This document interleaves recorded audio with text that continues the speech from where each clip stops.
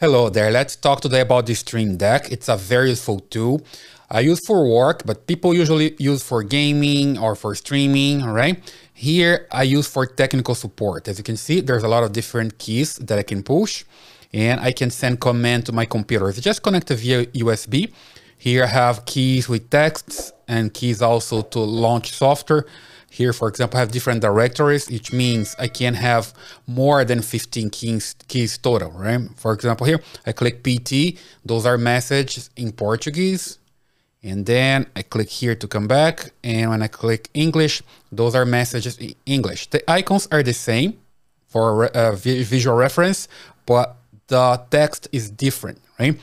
And let's take a look here in the screen. For example, when I'm talking to a customer in Portuguese, I can click here and then I can send them messages, right? The messages are in the system, but here I cannot show you there.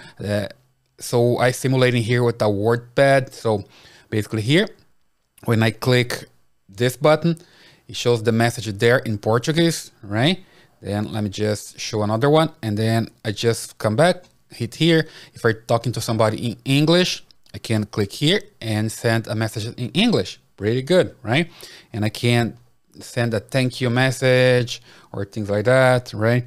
And if you can wait for 3 minutes for while I look for the solution and things like that, and goodbye as well.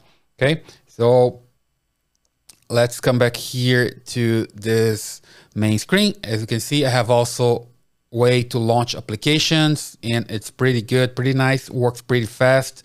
And also I have timers. Let's say I want to have a timer for 3 minutes, for example.